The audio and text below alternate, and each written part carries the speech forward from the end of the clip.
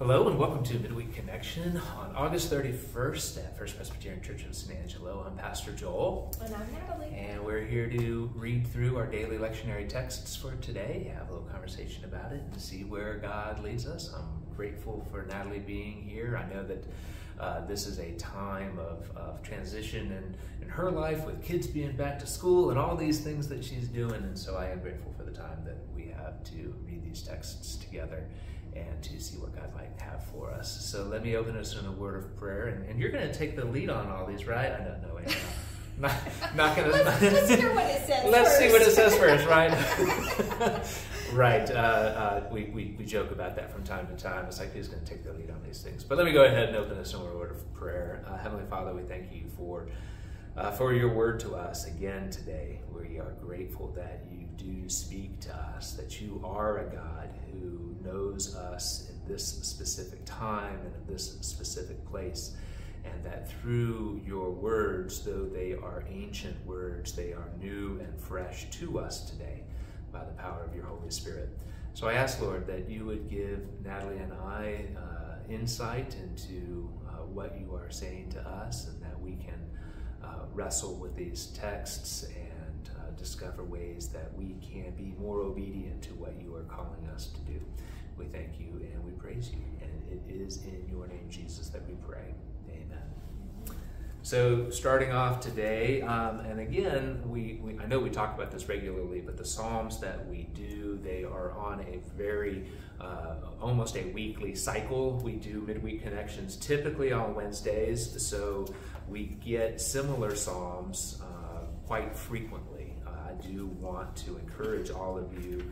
I think that there's great value in reading the Psalms on a regular basis, but there are 150 Psalms. We don't get to all of them in midweek connections, so do go read the Psalms regularly and be saturated in them and see what God would have for us. So, but starting today with Psalm 96. Oh, sing to the Lord a new song. Sing to the Lord all the earth. Sing to the Lord, bless his name. Tell of his salvation from day to day. Declare his glory among the nations, his marvelous works among all the peoples. For great is the Lord and greatly to be praised. He is to be revered above all gods. For all the gods of the peoples are idols, but the Lord made the heavens. Honor and majesty are before him. Strength and beauty are in his sanctuary. Ascribe to the Lord, O families of the peoples. Ascribe to the Lord glory and strength. Ascribe to the Lord the glory due his name. Bring an offering and come into his courts. Worship the Lord in holy splendor. Tremble before him, all the earth.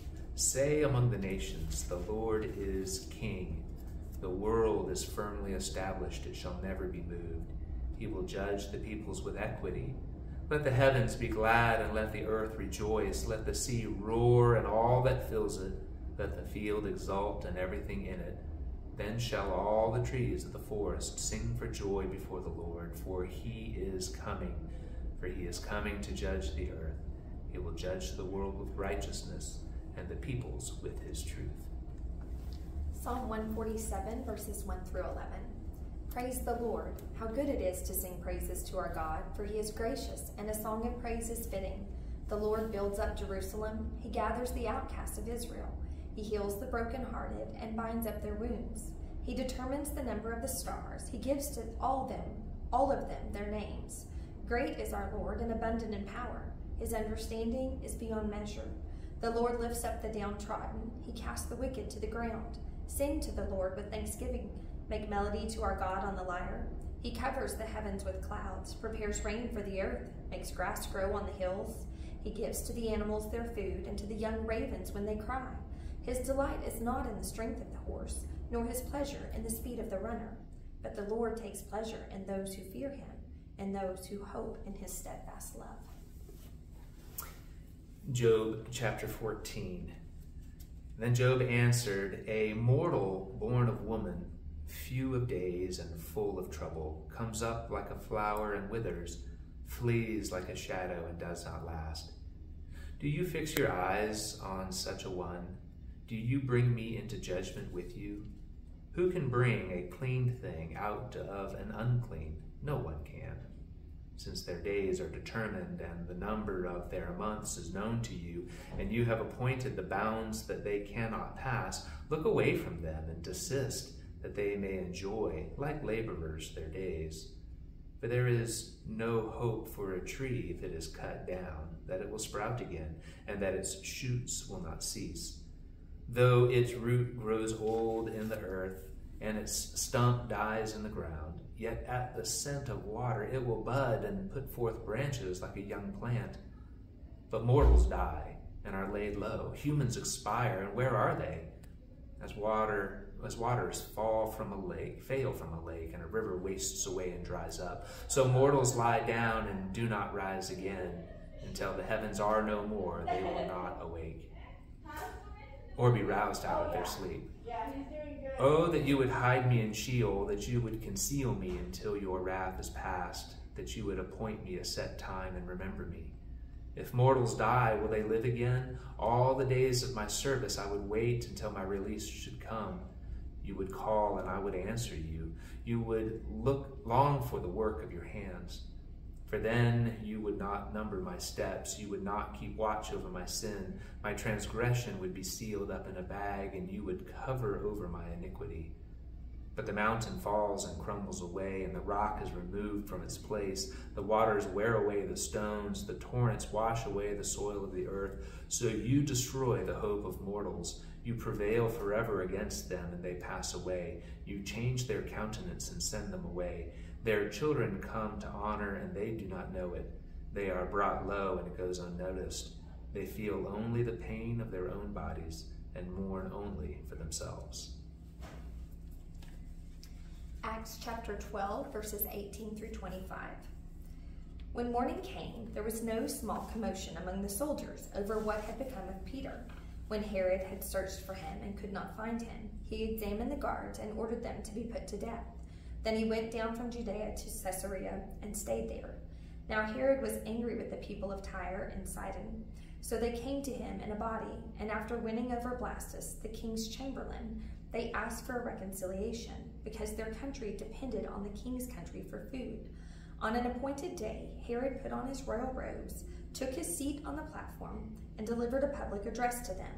The people kept shouting, "The voice of a god and not of a mortal." And immediately, because he had not given the glory to God, an angel of the Lord struck him down, and he was eaten by worms and died. But the word of God continued to advance and gain adherents. Then after completing their mission, Barnabas and Saul returned to Jerusalem and brought with them John, whose other name was Mark. And our gospel reading today is from John chapter 8, starting in verse 47 and going through the end of the chapter. Whoever is from God hears the words of God. The reason you do not hear them is that you are not from God. The Jews answered Jesus, "Are we not right in saying that you are a Samaritan and have a demon?" Jesus answered, "I do not have a demon, but I honor my Father, and you dishonor me. Yet I do not seek my own glory. There is one who seeks it, and he is the judge. Very truly I tell you, whoever keeps my word will never see death." The Jews said to him, "Now we know that you have a demon. Abraham died, and so did the prophets, yet you say, 'Whoever keeps my word will never taste death.' Are you greater than our father Abraham, who died? The prophets also died. Who do you claim to be?" Jesus answered, "If I glorify myself, my glory is nothing. It is my Father who glorifies me, he of whom you say he is our God, though you do not know him. But I know him.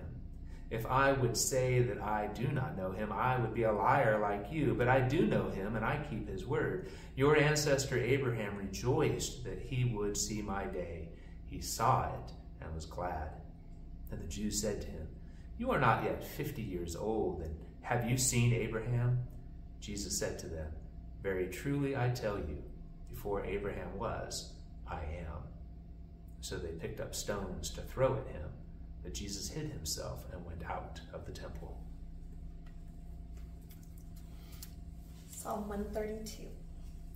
O Lord, remember in David's favor all the hardships he endured, how he swore to the Lord and vowed to the Mighty One of Jacob. I will not enter my house or get into my bed. I will not give sleep to my eyes or slumber to my eyelids until I find a place for the Lord, a dwelling place for the mighty one of Jacob. We heard of it in Ephrathah. We found it in the fields of Jaar. Let us go to his dwelling place. Let us worship at his footstool. Rise up, O Lord, and go up to your resting place, you in the ark of your might. Let your priests be clothed with righteousness, and let your faithful shout for joy. For your servant David's sake, do not turn away the face of your anointed one. The Lord swore to David a sure oath from which he will not turn back. One of the sons of your body I will set on your throne. If your sons keep my covenant and my decrees that I shall teach them, their sons also forevermore shall sit on your throne. For the Lord has chosen Zion. He has desired it for his habitation. This is my resting place forever. Here I will reside, for I have desired it. I will abundantly bless its provisions. I will satisfy its poor with bread. Its priests I will clothe with salvation, and its faithful will shout for joy. There I will cause a horn to sprout up for David. I have prepared a lamp for my anointed one. His enemies I will clothe with disgrace, but on him his crown will gleam. And our final psalm today is Psalm 134. Come, bless the Lord, all you servants of the Lord, who stand by night in the house of the Lord. Lift up your hands to the holy place and bless the Lord. May the Lord, maker of heaven and earth, bless you from Zion. Well, these are the words of the Lord. Thanks be to God. So I kind of want to ask you a question. So what themes are you seeing between really the Acts and the John passage, and how can that possibly relate to the Job passage that we read earlier? Is that No too much? pressure. No pressure? Is that putting you on the spot too much? Pressure. Okay. Maybe a bit. Maybe a bit. All right. One thing I was noticing, and I think it's related to this idea of glory. Mm-hmm. It's related to who receives or who should get glory. Now, the Acts passage to me is one of those fascinating passages. I remember when I was younger, this image that I have of here is Herod. Herod is the king. This is not the same Herod that was king when Jesus was born. This is one of his sons, but nonetheless, later on, he controlled a certain area in that place, and so the people of Tyre and Sidon come basically begging Herod for food. Herod is in a position of authority. He's in a position of power. Here are people coming to him. He is ruling and reigning. He even speaks so well that they shout out, he has the voice of a god. He can't be truly a man because he's got this voice of a god. And Herod's at the #1, top of his game, position of privilege, position of power, and God strikes him dead because he did not give glory to God as he should. So it's this little paragraph tucked into Acts where all of these stories are talking about the people of God being imprisoned, the people of God being beaten and exiled, and all of these things where it appears as if they have no power. And then it's compared to Herod, who has all of the power, yet is struck dead because he doesn't give glory to God. And if you look back at the John passage, it's this long conversation that Jesus is having with the people. They are in the temple, obviously. They're in Jerusalem. They are at the seat of the religious authorities' privilege and power. It's where they offer the sacrifices that God had commanded of them. All of the resources of the nation in terms of the religious expressions and sacrifices and functions are coming through Jerusalem. And here is Jesus in a conversation with these people in the temple, and he sets himself above Abraham, above the prophets, above all of the things that have come before. And they don't like it. Like, what do you mean you will never die? What do you mean? Like, everybody dies. And Jesus gives that amazing phrase, before Abraham was, I am. And The words used there, I am, obviously harkening back to Exodus, where God gives Moses his name. I am who I am. They recognize that Jesus called himself God, and they pick up stones to throw. So the contrast there between John, where Jesus really is God, Jesus really is the king, Jesus can say anything he wants, but he testifies to God's glory, right, and knows that God will glorify him, where Herod assumed an authority that was not his to assume, assumed a power.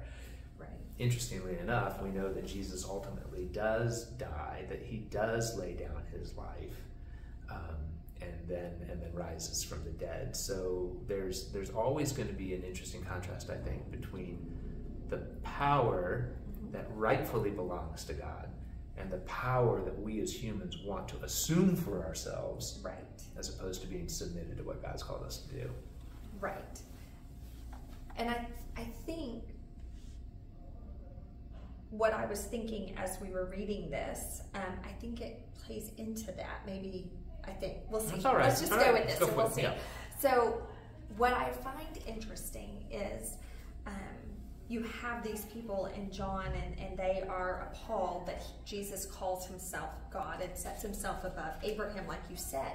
And so they know the stories of old. They know the Old Testament. They know the God who Abraham followed. They know of the God Abraham followed. But do they know God? Jesus is standing right in front of them.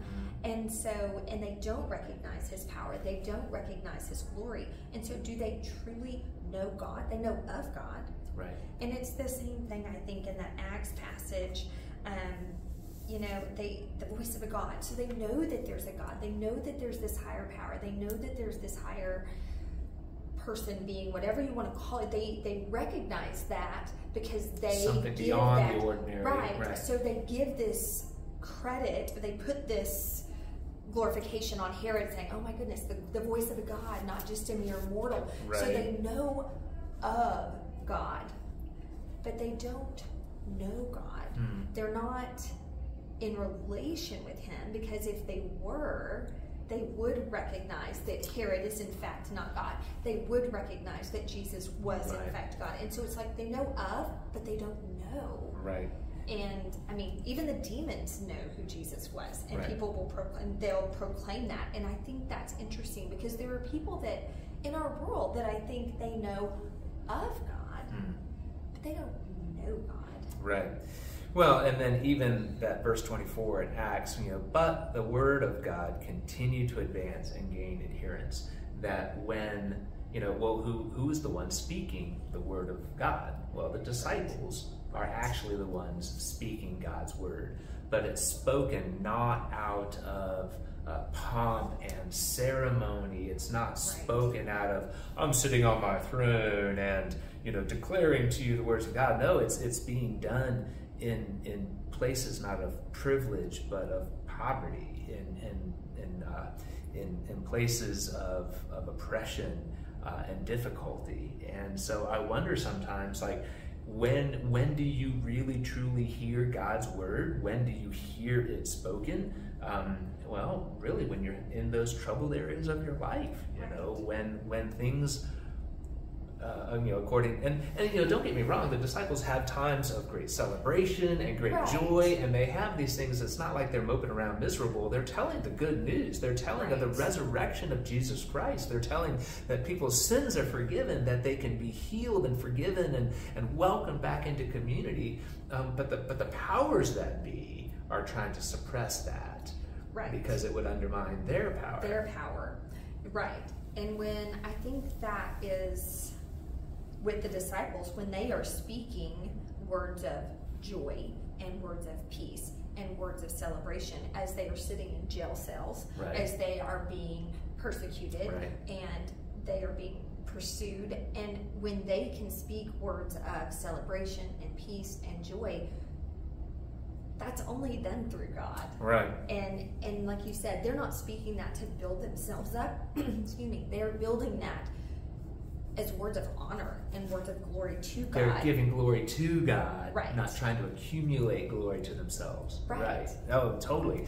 And, you know, I know we haven't even touched on the Job passage yet, but, you know, Job is one of those really difficult books in its entirety. It's a very difficult book, but what I'm kind of even impressed by with the Job, some of these images that he talks about, and I know we had a little bit of conversation out in the hallway, and it got a little bit distracting. So, but just the idea that even Job is aware of the physical processes on earth. I love how he talks about, you know, water will wear away the mountains, and it's just like, you know, sometimes I think us moderns like to think of people in the past as total rubes, like they didn't get how things work. But he knew about erosion. He knew about you know, regrowth. He knew about how a tree could get cut down, but still, you know, sprouts could come from it. But that whole connection to humanity, he knows that there's something different about humans, that there's a relationship that humans have with God that is different than, you know, included in creation, but different than creation. Right. And by comparing humans' relationship with God in a different way than all of creation shows that Job knows there's something different about that relationship. And at this point, though, I think he's recognizing and giving God glory because he is the creator of all these things. Right. All of these things are taking place according to God's plans. But the idea that humans, when they die, you know, when they experience dishonor, and this is where I'm struggling just a little bit, Natalie, because I think some of what Job is speaking of, I think is experienced by Jesus and is experienced by the disciples as they tell of God's glory. It does not instantly turn into everything's going to work out all right. There are still going to be challenges. There are still the questions that we wrestle with, you know, our own mortality, our own struggles and our own sufferings. Why does God allow those things?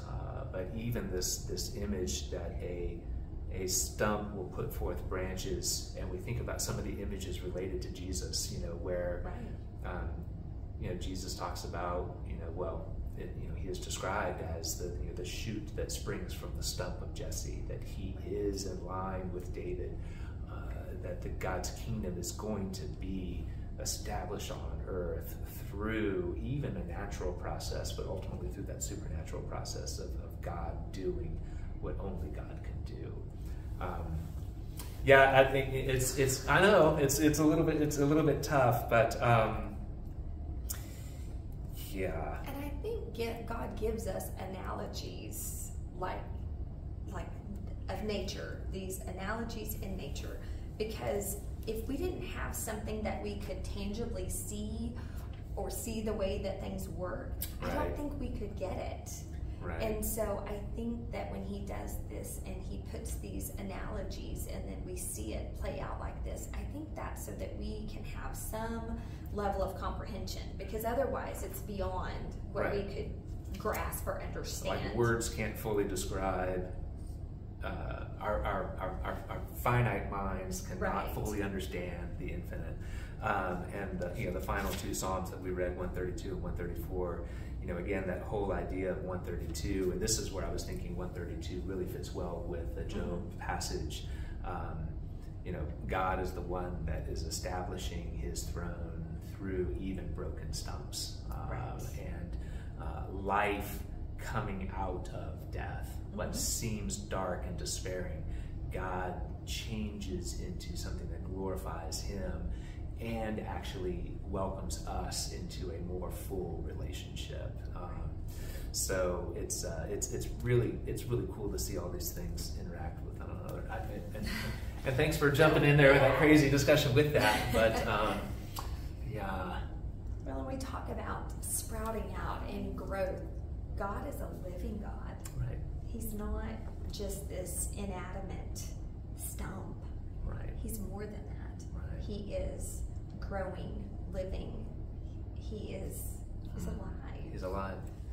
God is alive. Yes, He is and God is the God of the living, not of the dead.